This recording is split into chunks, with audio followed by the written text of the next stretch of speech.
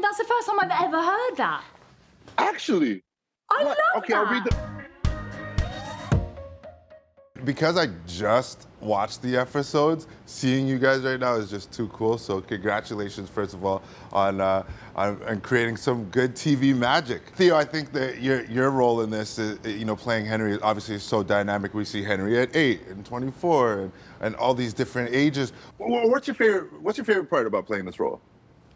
I loved his humour, and, you know, it's in the book, but Stephen kind of added, Moffat, the writer, added his je ne sais quoi, but he's got this throwaway glibness that I love, because I guess because he thinks he could die at any moment. He's got a great kind of I don't give a shit humour, which I loved. But also playing those two different ages was a real treat for me, because obviously I've never done that, and you're able to kind of remember the pieces of you when you were young and dumb, and then maybe imagine yourself as a bit of a wiser older person. So, yeah, it was a bit of a dream. Admittedly, that was a dream. A dream.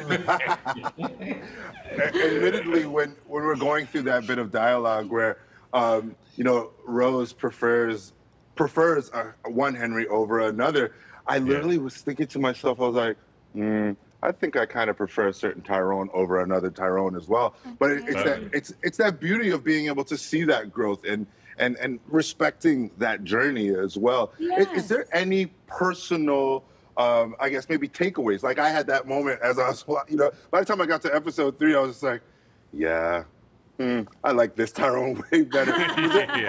Were there any moments like that for you guys? Only in my head, kind of like knowing and kind of recognizing that the kind of like the feeling anchored and grounded, and kind of there being more sense of a kind of security in your own identity. Knowing now that I find that hugely attractive, and I would say that that's just something that even though I've fully been aware of that for a while, it's now really just kind of solidified in my mind. So it doesn't surprise me that for Claire, she finds the kind of rooted version of Henry, not only the person who she's always known from her upbringing, but also that kind of sense of security is more appealing. It's something that I can relate to, but and also kind of not be surprised by. For sure, that's actually a great answer. I try. Theo? Yeah, I think, you know, younger Henry is chippy and chesty, not, you know, booby, but... I was saying pecs. Pecs for sure. No, but he's like, you know, he's got a lot of chips, and I remember being like that. You know, you think to what, you know, Rose is saying, you think that you need to be, you know, full of whatever it is, bravado, but hopefully as you get older, you realise that that's just young and dumb, and yeah, I prefer the version of myself, hopefully, where I'm a bit more relaxed. Like Henry. For sure.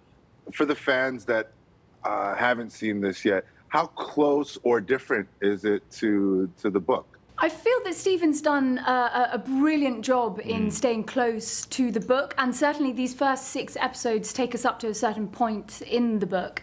And as a result, he's been able to capture the first kind of stages of their relationship, and certainly the upbringing that Claire had as well. So I feel that he, in essence, has very much stayed true to the book. Yeah, and he loves the book as well, and he loves the story. He's loved it for, as he's talked about, you know, himself, he's loved it for a long time. So he feels he wouldn't want to stray from it, but at the same time, he adds his own little, you know, spice, should we say. Rose, I'm going to ask you first, because I saw a statement where Rachel McAdams says that you're phenomenal in the role, and obviously she played Claire in the movie. So how does it feel to hear that she thinks you're phenomenal? Tyrone, that's the first time I've ever heard that. Actually? I love okay, that. I'm going to read the quote for you. She says, I'm skipping inside because that woman is flawless. Yeah. She is perfection and flawless and the most phenomenally talented, all-rounded human being out there. So I'm skipping, mate. I'm very, very excited to hear that.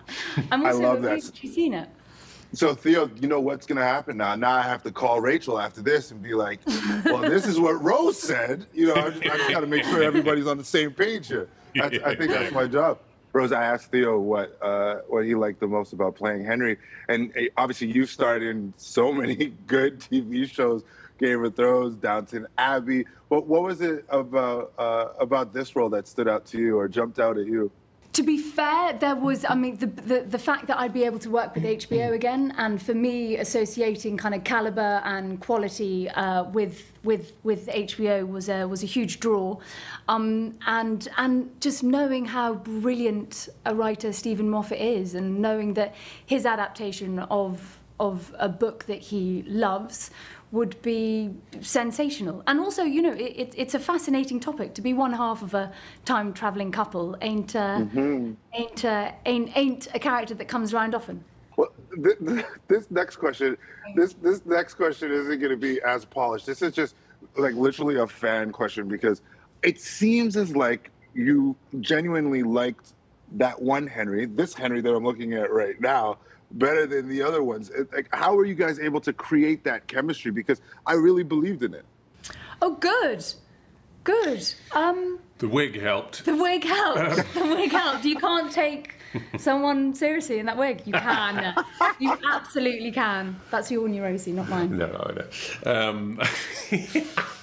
I don't know. Yeah, I don't know. It's in the writing. Yeah. I would say it's in the writing. I genuinely, the kind of subtext that he's kind of peppered throughout those scenes with Claire in her 20s and kind of realising that this 28-year-old version of Henry is not who he should be. It's all there, truly, in the text. So being able to lean into that and play it full, you know, with full gusto really helped in hopefully conveying an energy that she's dissatisfied at this very moment.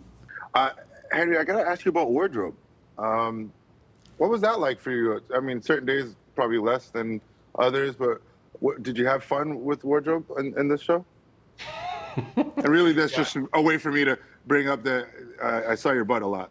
Yeah, it's true. Yeah, I think you're talking about my wardrobe now. It's like, listen, man, you look terrible. No. Yeah. I mean, yeah, it's so part of the story that he travels and he ends up somewhere and he's naked and exhausted and out of time. And I guess we wanted to make sure that those jumps in time didn't feel frivolous. You know, every time he moves in time, it takes something out of him, you know, and he ages faster as a result, and his organs degrade, and he kind of, you know, it feels more dangerous that way. So, yeah, in terms of the nakedness, it adds humor, and it is also ridiculous, but I had to remind myself, you know, if you were thrown out of time and you were completely naked, you had no money, no nothing, you had no idea what year you were in, you know, it's pretty dangerous, you know, and I think that helped the narrative for me. It made it feel more propulsive as a story. For sure. Well, thank you for giving such a gracious answer. I had to bring it up. I just didn't know how I was going to, but I'm glad I did. All right, thank you guys and congrats. Cheers, thank you very much. Thanks for watching Etalk. Make sure you hit subscribe for more celebrity interviews and entertainment news. And while you're here, why not watch another video? I know you want to.